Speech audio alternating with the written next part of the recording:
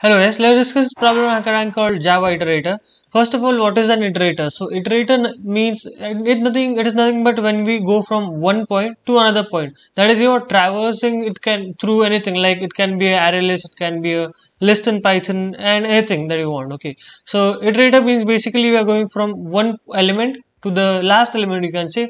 That is from the first element of that particular list to the last element, that is traversing through this. So for that we use an iterator.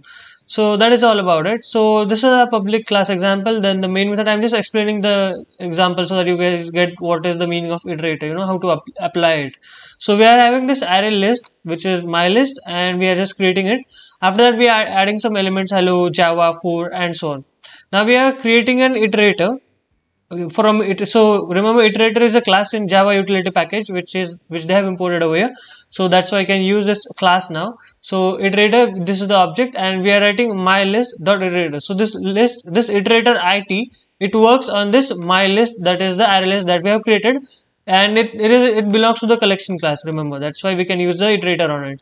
So while it dot has next, what does this mean? This means that whenever, so while this iterator, whenever, or you can say this iterator belongs to my list, so you can say that while this my list has any element, has next means it will check the next element. So if it has the next element, then it will execute these codes, these lines, or will simply break out of the loop. So then we are creating an object element. This is nothing but a normal object, you know, we are just writing object class to it, but this is just an element. And then we are just writing it.next. So basically we are writing element to be the next element of that particular list. Suppose the list contains 42 10 hash, then element will be 42, element will be 10, element will be hash hash hash, element will be hello and Java, and so on. Okay, and it will stop over here, because when our element is over here, it.next will be, or you know, it.has next will be false, because it does not have anything after Java. So it will be false, and it will just simply go out of the for loop and will not do anything.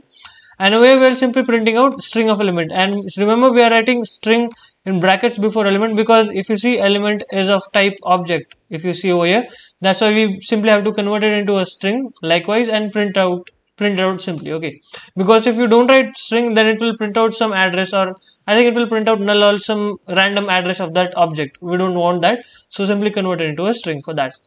I hope you understood what that is now. Now you can see the code over here. They have a main class. In it they have defined the iterator. We'll get back to it afterwards. We have this main method. We don't have to worry about this thing, whatever it is. So the main method, inside it they are creating a list, and so they are doing many things inside of it, scanner and all, everything. They are saying adding this hash, whatever they are doing, we don't have to worry about it. The thing that we have to worry about it is this iterator class. So we are having this method. Basically we are having this iterator, okay, and we are passing the array list over here. If you see system, okay, over here. So if you see iterator it equals to function of my list. Okay, hold on, I'm not able to highlight it.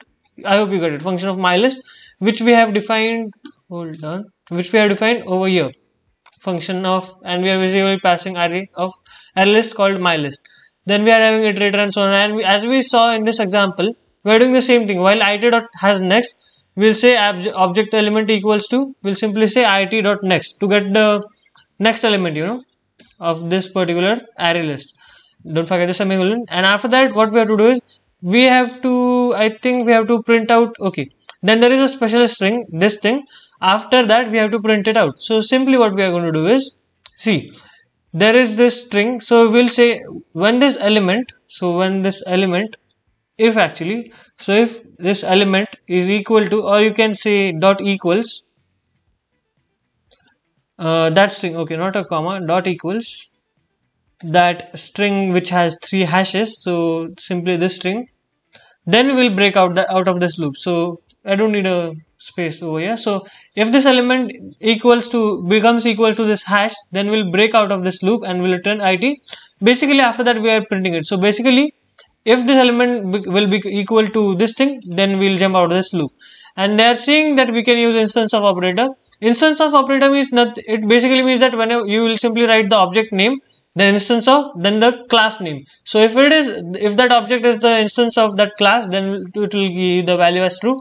Otherwise it will give the value as false. But we don't have to use it, because we can simply write if element is equal to that string which has 3 hashes, then we will print it out or break out of this loop. So I submitted it and each and every test case I satisfied. There's no error. So that's all from my side. You can subscribe to our channel to get updates regarding new videos. That's all. Stay tuned and keep learning. Thank you.